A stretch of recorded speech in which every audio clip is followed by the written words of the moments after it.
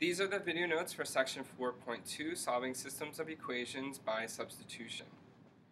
We have 4 steps when we're solving systems of equation by substitution, and we're going to go over each one with this first example. So the first step says choose an equation and solve for a variable. Luckily in our system, the top equation they already solved for y, so we can skip the first step. Step 2 says substitute the value of step 1. So the value of step 1 would be negative 2x plus 10 in for the other equation. So this equation, every time I see the variable y, I'm going to replace it with negative 2x plus 10. So I have 3x plus 5 times negative 2x plus 10 equals 8. The third step says to solve, so we're going to solve this multi-step equation. We're going to distribute the 5,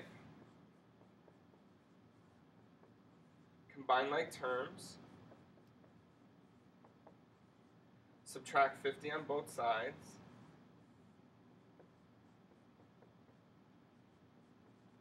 divide both sides by negative 7, x is equal to 6. So now step 4, take the solution from step 3, the solution was x equals 6, and substitute it to any equation from the problem, so either equation will be fine, to find the value of the other variable. So I'm going to choose the first equation, y equals negative 2 times 6, because 6 is from our solution, plus 10.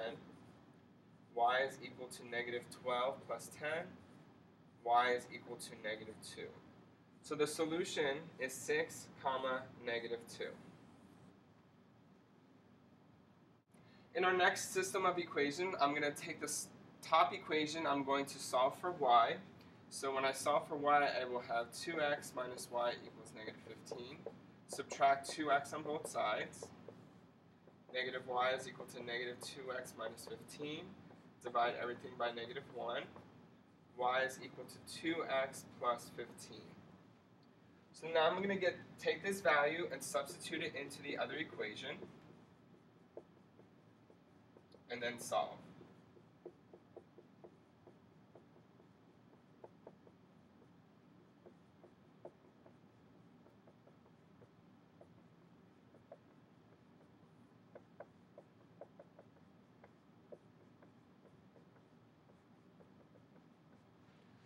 So we get x is equal to negative 4 when we solve the multi-step equation. I'm going to take x equals negative 4. I'm going to substitute it into the top equation. So 2 times negative 4 minus y equals negative 15. Negative 8 minus y equals negative 15. Add 8 on both sides. Negative y is equal to negative 7.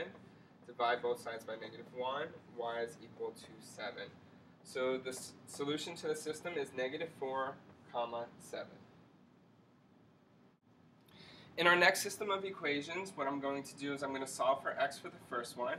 X is equal to 3y plus 5. I'm going to take this value and substitute it in for x. So I have negative 2 times 3y plus 5 plus 6y is equal to 2. Distribute the 2. Combine like terms. If you notice in this example, when I combine like terms, the y's become 0, and I end up with negative 10 equals 2. Since this is a false statement, recall that means that there is no solution. And conversely, if you end up with a true statement, then you will get all solutions for your system of equations. So for this one, it is no solution. In our next system of equations, I'm going to solve for y for the top equation. Y is equal to 4x plus 1. I'm going to substitute that into the second equation. 8x minus 4x plus 1 is equal to 5. Distribute the negative sign. Combine like terms.